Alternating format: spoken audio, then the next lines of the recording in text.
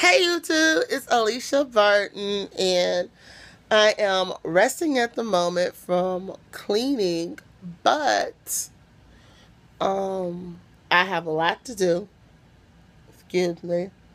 But I wanted to come to y'all, and I might keep doing these videos and stuff, and I hope everybody who understand why I'm going to keep doing these videos.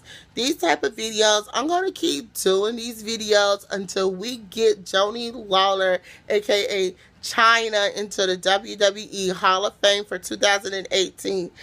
But before, I want to address Beth Phoenix. Beth Phoenix, I actually did, as y'all know, I was kind of pissed and mad that Beth Phoenix was being inducted into the Hall of Fame and not Joanie.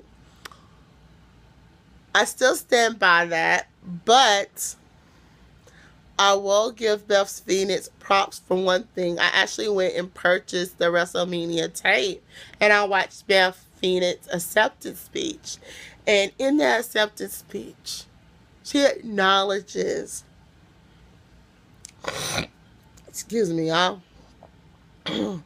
She acknowledges Joanie Laurer, and for that, I can appreciate Beth Phoenix for that, because I know she probably said, "Oh, let me say something about Joanie Laurer, because if it wasn't for her, if it wasn't for Fabulous Moolah, Mae Young, Sensational Sherry, Sensational Sherry, and Joanie Laurer, it wouldn't be about Phoenix." And I want to know what is the deal behind that and stuff. Excuse me, y'all. And I just feel that's what I feel on that situation. But I just feel if we are Chyna fans, like we say you are, I grew up to Chyna. I remember certain things about her, and I actually just thought she could have one day returned and had another stint as a women's champion. But that would never happen. But yeah, but when I think about a lot of things that's going on to date in that Divas division, we're missing an element in that Divas division. And that's somebody who comes to compare as Joanie Laurer to date. Now, Beth Phoenix, when it was her to compare her, yeah, she was just like Joanie Laurer. Excuse me. Just like Joanie Laurer. But when it comes to now and in the current Divas roster, I could say it's only about 2 Divas that can compare to Joanie Laurer's strength and abilities. And I'm going to say that's going to be Charlotte. Well, it's not 3. It's about, it's not 2. It's about 3. The first one who comes compare to, compare to Joanie Laurer, even though she has her own unique style, it will be Charlotte Flair. Yes, I'm saying it. She has the strength like her. She has the ability. I have no doubt. And she's going to be doing her first movie and stuff. And so, yeah, I feel like she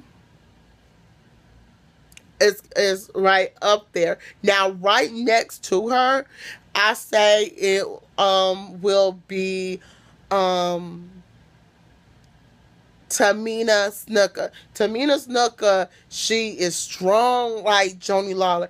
Even though she has that unique style and she's a legacy, whoa, she has that Joanie Laurer. So that'll go your 2 for SmackDown. But the only person I can think for Raw, and the only thing is if they just give her that big push. I keep alliterating. I want to see more of her getting opportunities and everything. Dana Brooks. Yes. I will support Dana Brooks, because to me, Dana Brooks is, I don't say she's I don't say she is Joanie Laurer. She has certain attributes of her. She shows off her muscles. Joanie was known for that. It's also, Joni was very strong of lifting somebody in the air and then dropping them and then walk over them.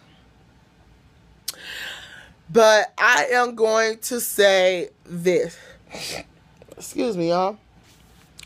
And I just want to, we just need to let it be known. We want to see Joni Lawler into the Hall of Fame. And so I'm just going to tell y'all, I might do this once a month, once a week, for we can get what we want.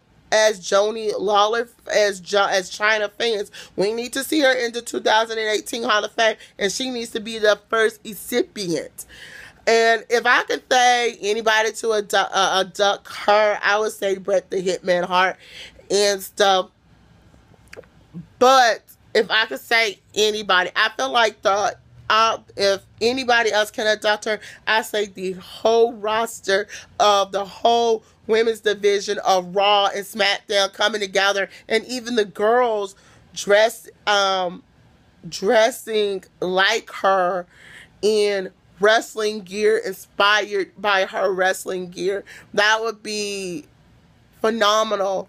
But I want to address the elephant in the room, and I'm going to tell y'all this, and this is my theory. I feel Stephanie McMahon might have something to do with why Joni Lawler didn't come back to the WWE. I feel like